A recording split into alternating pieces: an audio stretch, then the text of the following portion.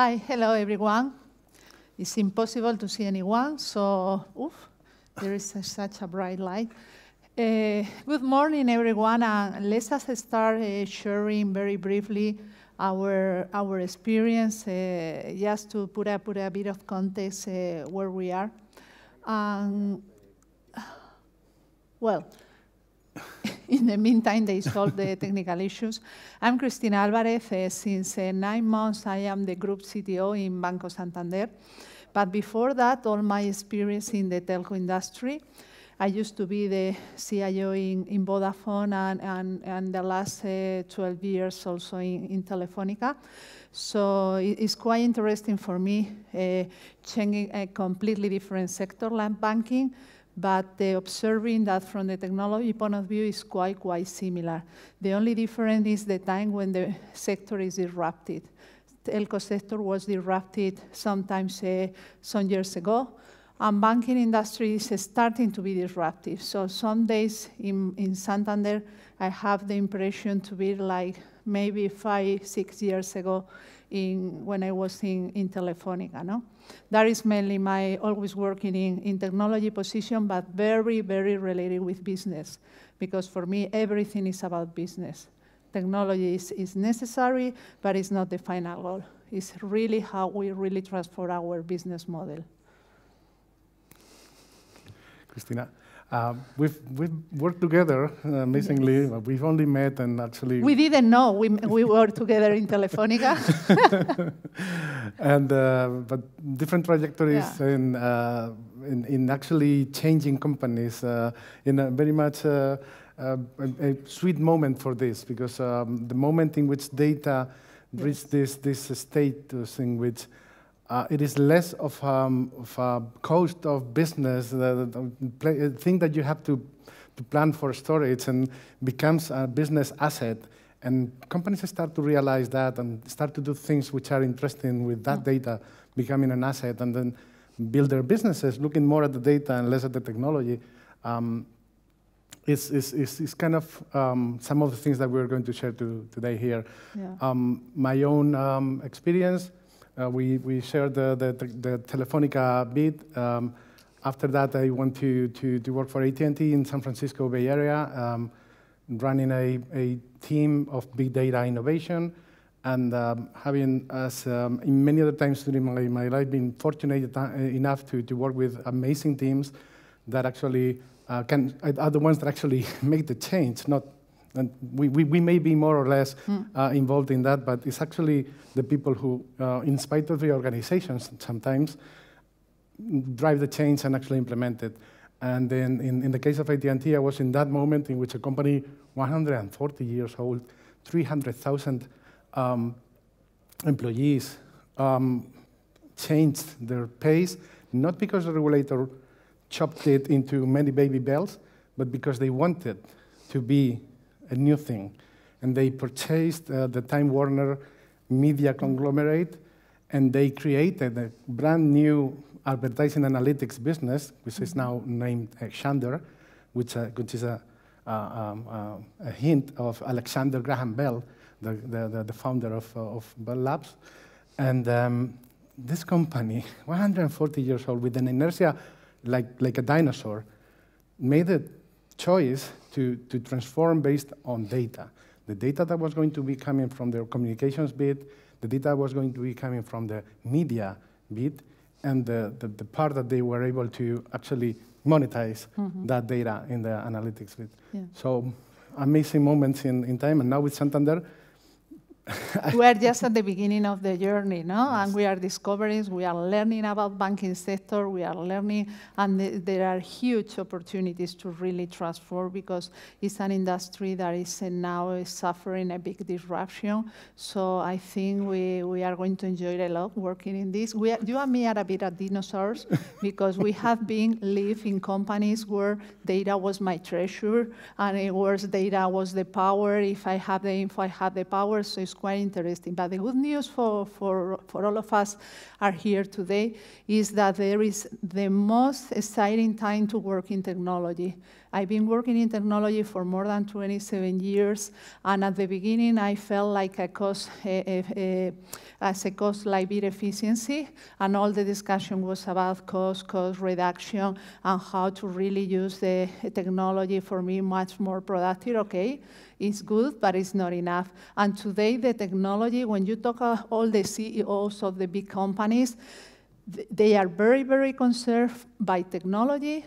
And for me, that is so exciting. I am really happy to see that technology is in the middle of the business. And again, it's not the goal, but it's how we really transform our business model.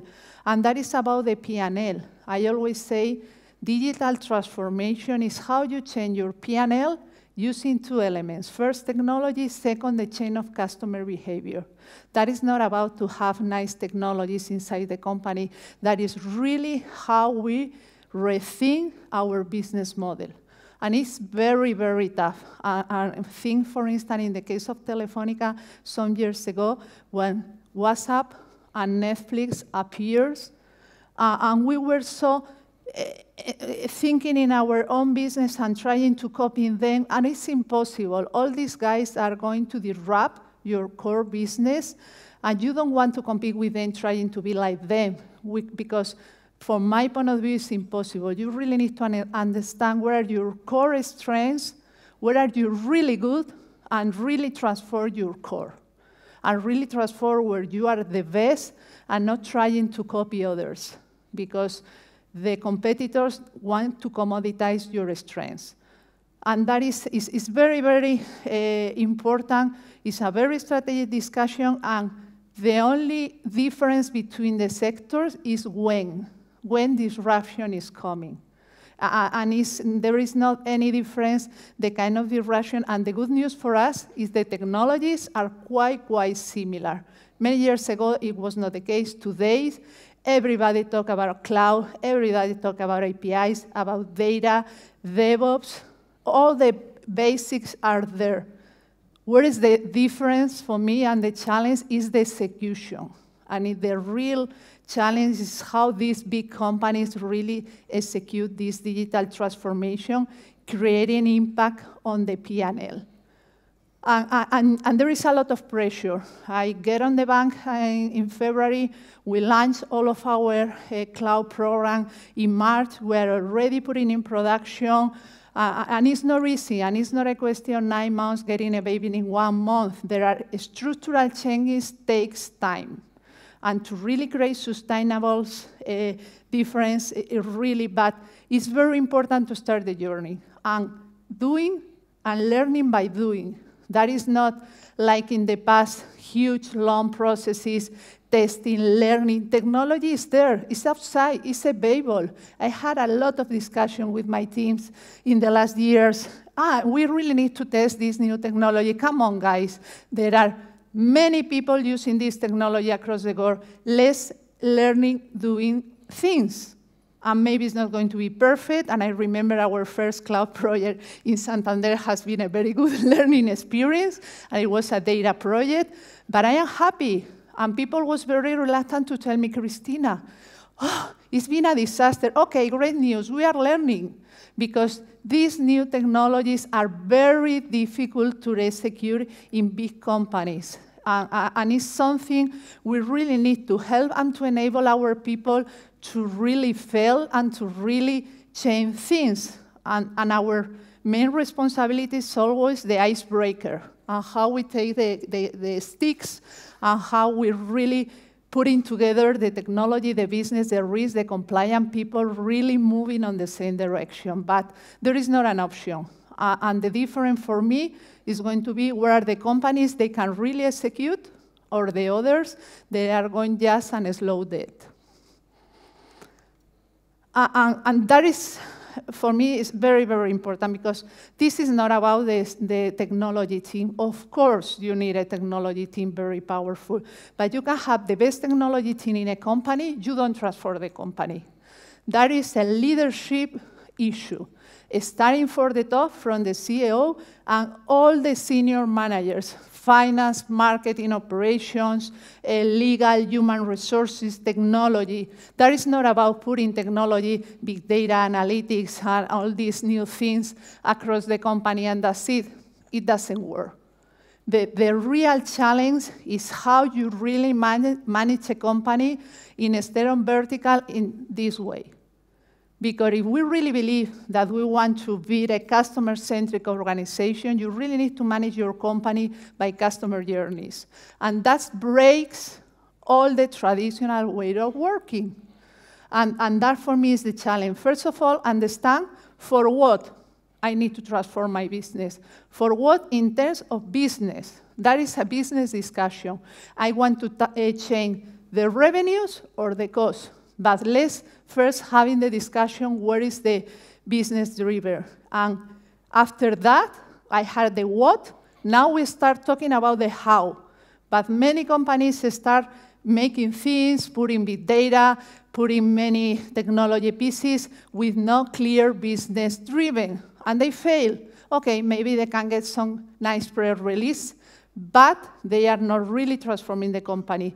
So that is because it has to be the top-down, has to be business-driven, and it implies a very, very deep change from the technology, from the people, and from the processes. And if you don't do three things at the same time, it doesn't work. And I remember I failed completely in 2015 when I started creating the first agile team working in cloud. After 1 year, it was a disaster because I underestimate the reluctancy of the intermediate managers. I underestimate the complexity of the new technology, and I underestimate that the difficult part is not putting the first work in the cloud. It's how you're running the company the day after, and how you're running a data product that is not managing software lines.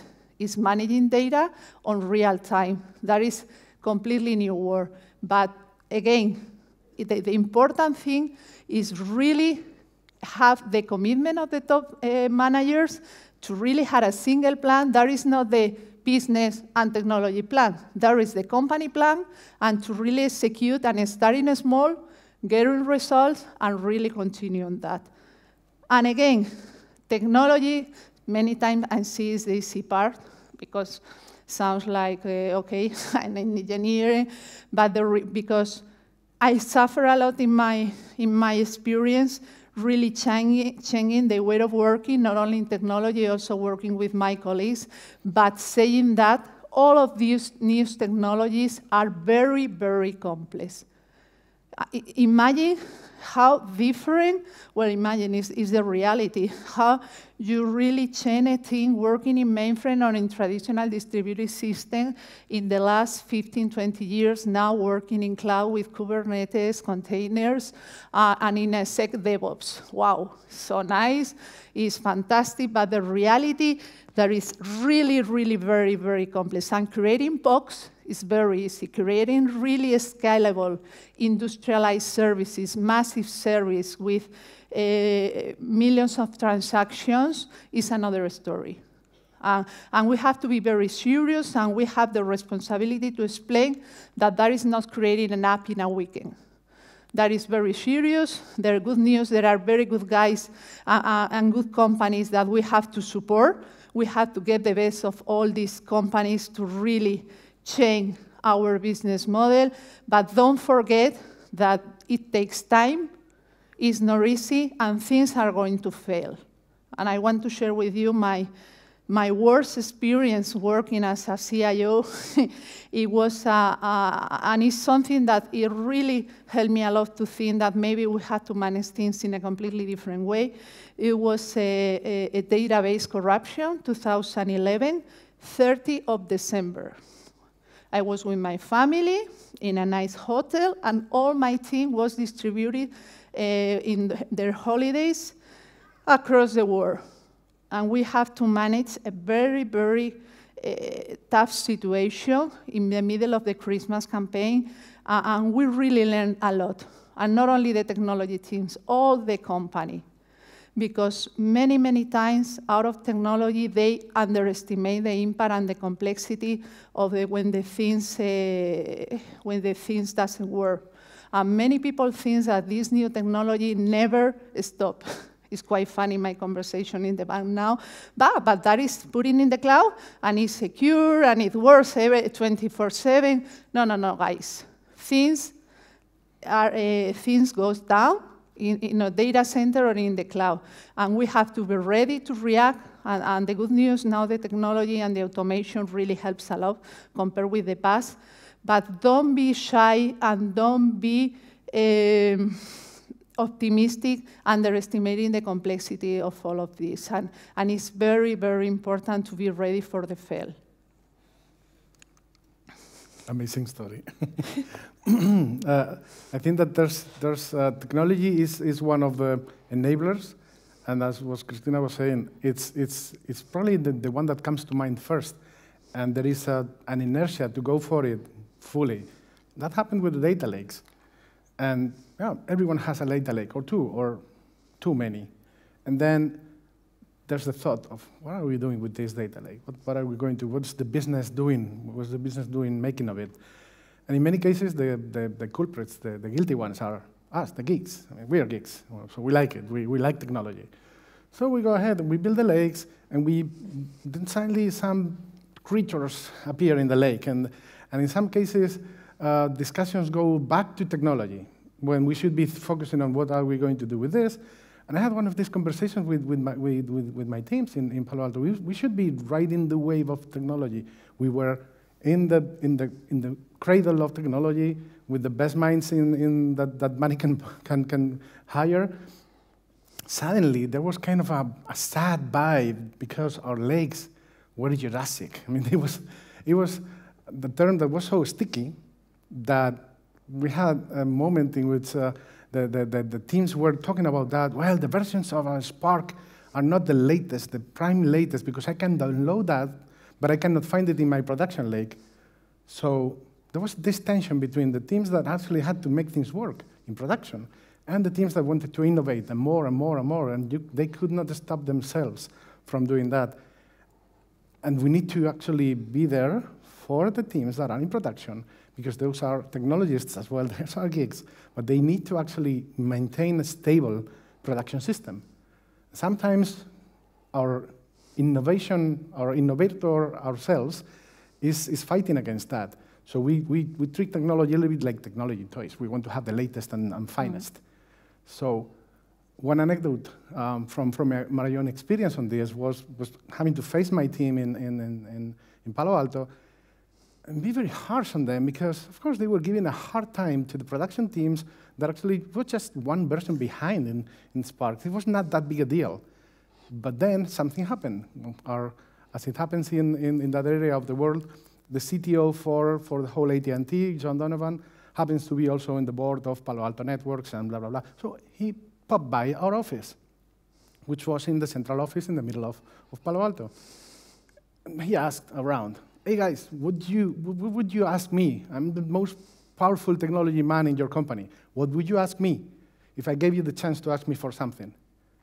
Do you think my team asked for more power, more machines, another lab, a potential to work, I don't know, to strike a deal with Stanford University across the El Camino Real? No, they didn't. They complained about the Jurassic Lake. And that has been lingering around AT&T since I left. I found a friend visiting Madrid the other day, and there were still rumors in the corridors about the Jurassic Lake. That is the kind of power that you can unleash when you do things right, and also the kind of the bad vibe that you can create when you do it just for the wrong reasons. And of course, there was a bashing of the team that in production to try to bring that lake to the right level of release. But then the next generation of releases never came, because that production team stopped talking to that data science team.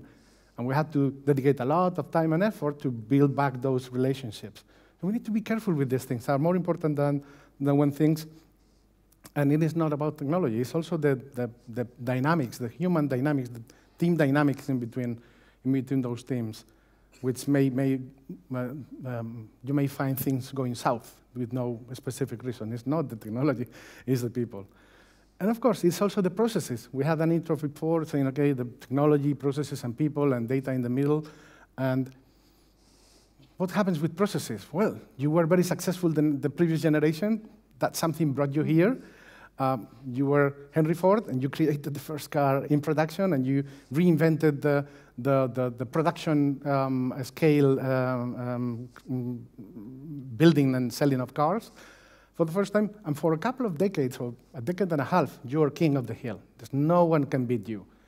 And then you become overconfident. And you've got this funny kind of catchphrase, any color car, as long as it is black, because that is the car I do. But then you become a little bit resting on your laurels. You become a little bit of overconfident. And the processes that brought you there are not going to take you to the next phase.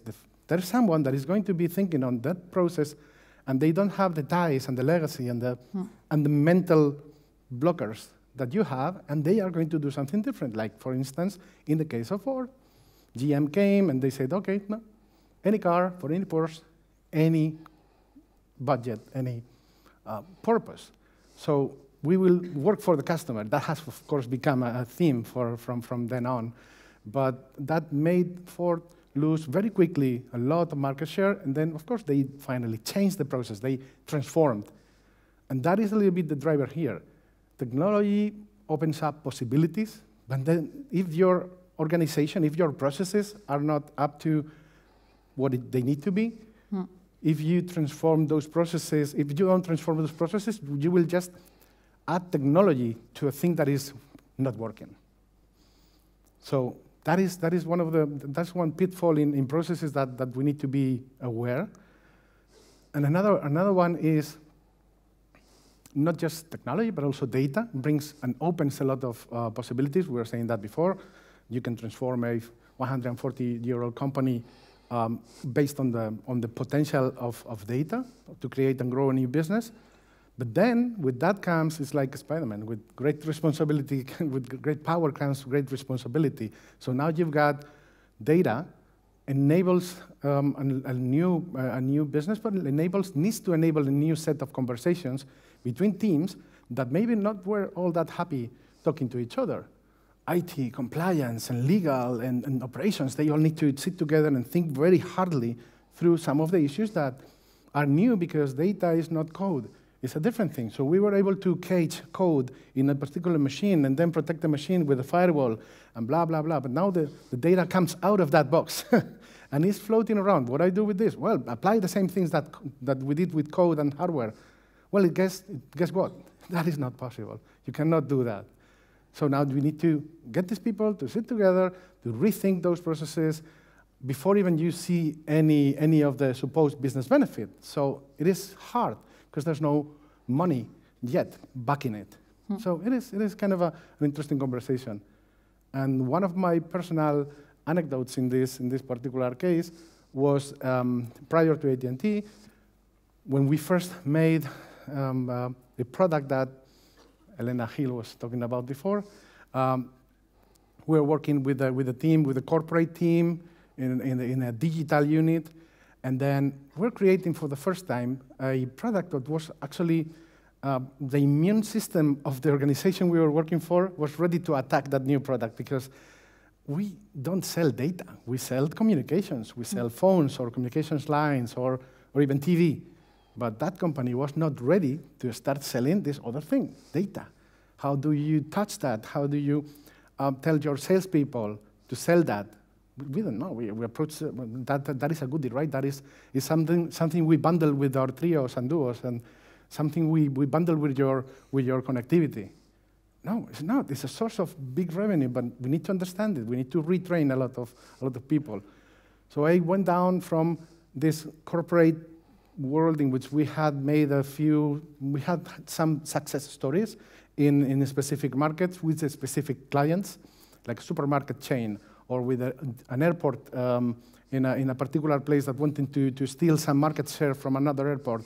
And those were success stories, and we already did some of the technology bits, so we're quite confident.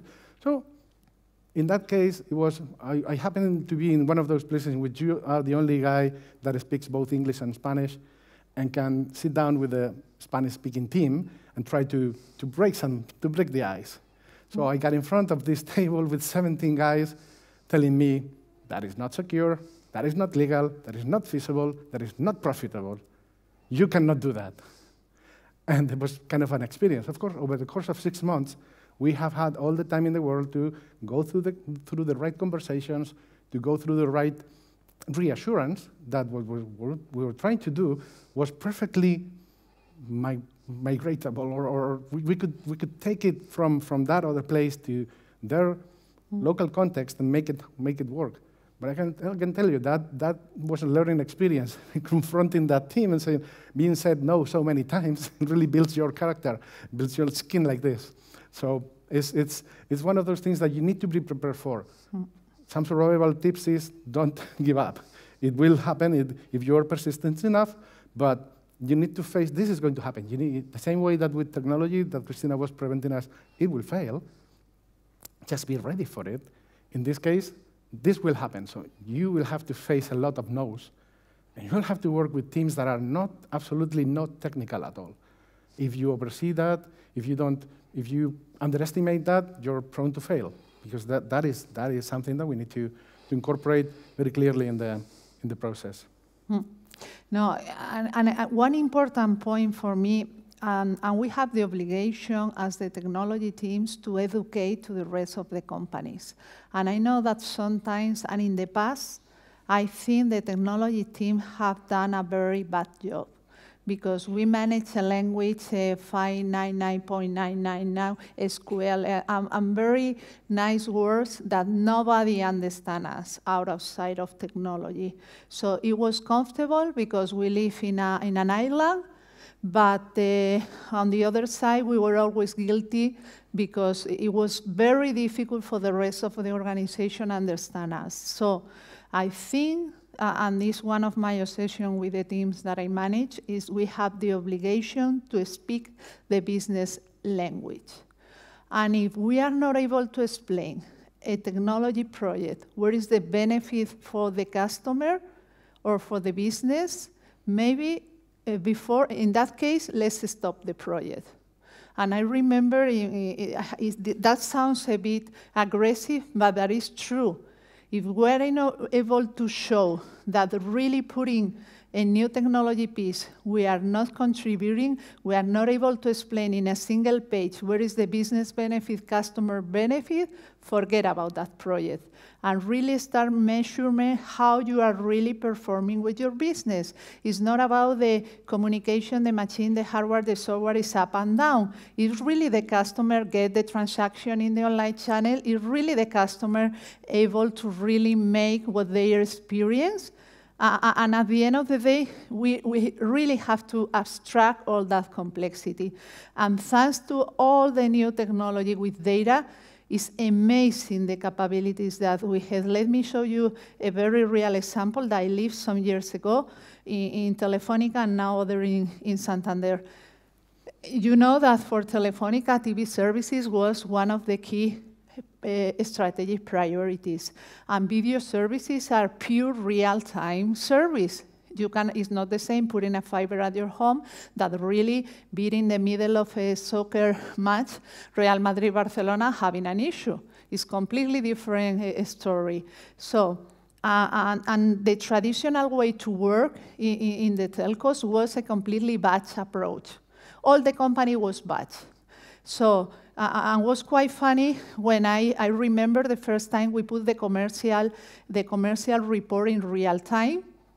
People from commercial say, and now what? Because all my processes were thinking to receive the report at the next day. So I really need to reinvent how I work to manage a real-time report. Okay, good. That was the easy part because it was more the analytic. But when you really start managing data in the real-time transaction, that is another story. And we really need to find a way to get all the data from the set-top box, all the data from the content that the customer was visualizing, all the info from the network, because if you had an issue with the mobile or with the network, there has a complexity that when we had an incident, it was a nightmare, because you really need to collect more than 30 people in a table, how to manage all that complexity. And we couldn't afford that. You can afford that if it's not a real-time business. But for a pure real-time business, you cannot do that. So, and the important thing, it was not, my box is okay. No. is the customer experience really good? He's having frozen images, is having some delays, and it's really how we measure customer experience from all the technology data. And we really worked very, very hard, and the most difficult thing was sitting together on the same table, all the areas involved, was the first challenge. But when they understand that the goal was how we measure our customers are getting the right TV service, and how we really use the real-time data technologies that we can put all the data together and to really include it in the real-time transaction, we really make a step change. And was, again, the most difficult part was to align all the people to really not having the goal for their bucket or their box, really having the end-to-end goal. And another, for me, very, very interesting example, how we had to create the content recommendation for the customer. The first approach was the pure traditional, let's make a lot of software, let's make to create a complex architecture, let's go to buy, forget about that. We have to manage for this a completely new data technologies. It's not about relational database, it's completely different technology, let's do it. We had a need, we have to get this piece in the market in 6 months, there is technology outside, let's try it. And again, the most difficult part for putting the people from the content, putting the people from legal, putting the people from data together on a table with a single goal, helping them to change the process and to break many processes and many obstacles. In these big companies is the most difficult part. But we were able to really put in 6 months this software piece with the data, and it was the way to really show that in these big companies, it's quite difficult, the transformation, but if you have the right support from the top managers, and we have the minimum number of people really wanting to change, you can. Because when you start changing things, people say, okay. Suddenly, 80% of the people saying every day that is not possible. That is the case now in the bank with all the cloud. I receive much more people saying you are crazy, that people really able and thinking how I can change. When you really identify this key business project and you really identify these people that they are really change agent, is the way to start making things change. And you really can scale up, because when people think that you can do it in another way, and if they fail, you are not going to kill them, is when the people start saying, okay, why not? And of course, there is 20% of the people that they don't want to change. Forget about that. And focus on the people that really want to change and combine new skill with existing one. You need both. It's impossible to think just people from outside can transform such huge organization. So for me, that is the key challenge for a leader in this big company. How you combine the new profiles, the existing one, put in a clear business goal, and help them to deliver. Because at the end of the day, if you don't execute, you don't deliver, you are not changing anything.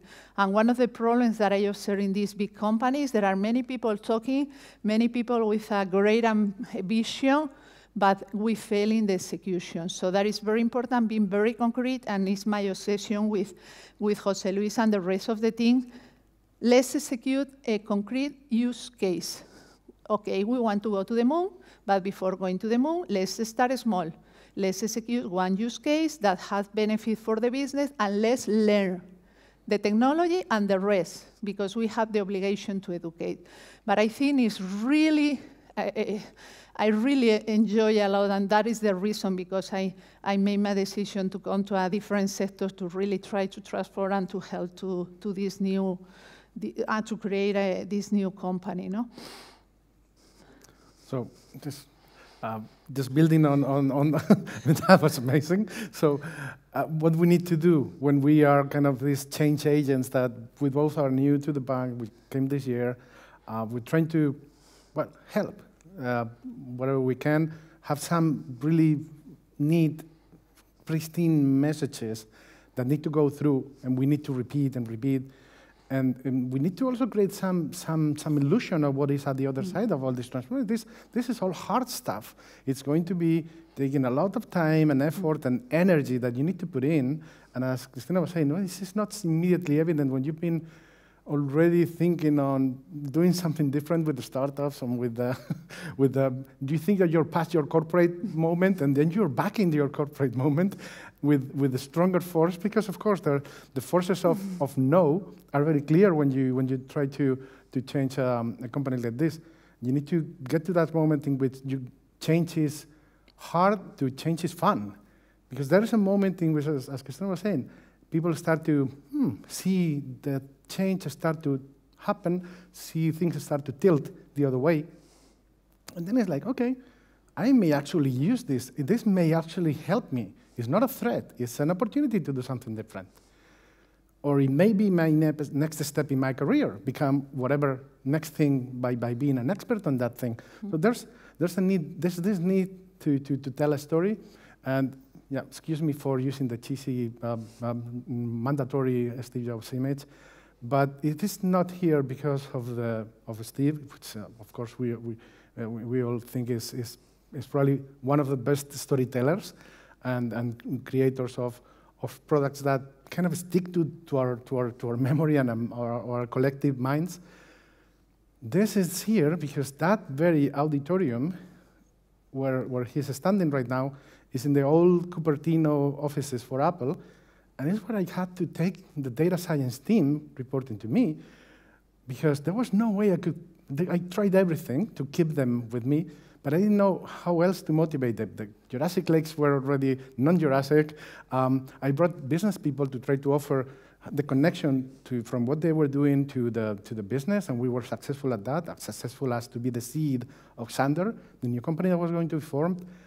Still, they were restless, and every week, if you managing a team in Silicon Valley is kind of a crazy thing. Every big week, you've got someone coming to you saying, "Okay, I've got an offer from Google, I've got an offer for Facebook, I've got an offer for eBay."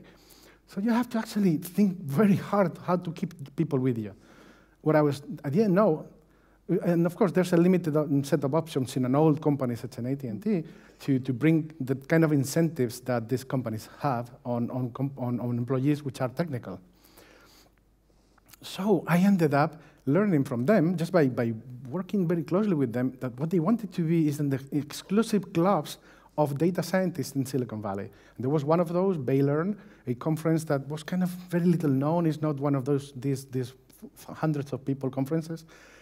And I was happy enough to be able to get them tickets to get all the team in there. And Apple hosted us in this very auditorium, and I could see their static views and say, okay, and now I hit the nail in the head. Now I got it, but I didn't know how to. I didn't know what was going to work, and it's keeping trying and failing and doing some things even with the teams, with people. You don't know what's going to motivate. You know what is going to click. You don't know what is going to work. So you repeat, and then repeat it again, and then repeat it again. Because at some point, someone in the audience is going to catch that digital transformation is here to stay, and you better get used to it. And you are part of this, by the way. You are part of it. It's not going away. You are part of it. So just accommodate yourself, change your mind, change your processes, stop saying no, and start looking for ways to say yes. And for people which are existing teams, they need to feel that they are part of that new thing. It's not something that is coming there to invade their space. It's a new space, and they need to move in. And for the newcomers, the change agents, the data scientists, the brand new people you're bringing, they also need to be leading that change and not really hiding in a corner saying, oh, we're a center of excellence of this and that. They need to spread around, and they need to get together with the skeptical and turn them into believers. So it doesn't get any easier than that. Absolutely. Very, very important. I made my decision to come to Santander because I really believe they had a very good vision. And for me, that is a fundamental point, as I told before. That is about how to reinvent the company, not how to reinvent the technology area. So, and I really believe the chairman, the CEO, has a very clear view where we want to go. But saying that is very important, and it is part of our job, how we really explain that there is a multi-year journey, and creating a sustainable advantage and to really transfer a huge group like Santander is going to take time. And it's going to be tough, and we are going to have to make tough decisions. And we really need a very strong top-down leadership, but I think it's very worth it. It really, when you really see such a company with such a history and all the things they have done across all the history, okay, maybe it's easy to work in a small company, of course, but I really feel the obligation to try to contribute to really change the company, no? But it's very, very important to be very realistic and to ensure that it's not a question of next quarter, and to really explain them that we really need concrete results. That is not about having the first result in 2-3 years' time. That is because I am obsessed with the real concrete use cases every 3-4 months.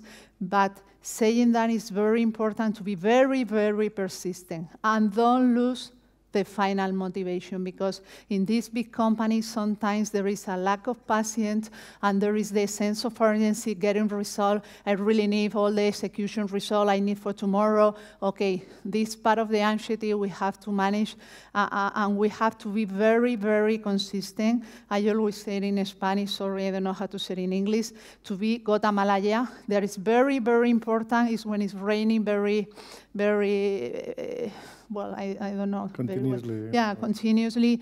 It's very important from the technology areas, educate how the technology can help all the areas of the company to transform, because they need to transform the processes, the way they are doing business, and to really create a robust foundation. We are now in Santander creating our sustainable technology foundation with all the key pillars, and that is just the early beginning of the journey, and to really take in the right projects with the right teams and start making happen. And for those of you that don't know where this is a man-made scenery made by the Romans by persisting and changing the course of a river to actually mine gold. It's in Astorga, for those of you that want to travel there. It's persistence. Do whatever you have to do. Use water, use a drop like Gotamalaya until it actually breaks whatever has to be broken. But it's kind of the secret sauce to all of this. Yes. Don't give up. Push back. Be determined. And enjoy. It's very important. Have fun. Yeah, if I don't enjoy in my work, I prefer to leave the company, to be completely honest, because I think we invest a lot of time, a lot of energy. Some days are really tough, but it's very important at the end of the day you come back home and say, okay, I'm really making things and I'm really enjoying, no? Because there are many people in these big companies, they are like zombies, and they are like... And for me, it's a pity, no? And again, it's part of how we really understand what is the big picture, and the most important question, if we are able to answer to all the people, what I win with this digital transformation, no? That for me is a key challenge for all the leaders, because if we are not able to answer this question to all the people in a company, it's impossible to transform the company. Yeah, so keep calm, change everything, and have keep fun. Keep calm is very, very important. Okay, so that's Questions? it. No? There's one more click, I think. Yeah. Question? Thank you.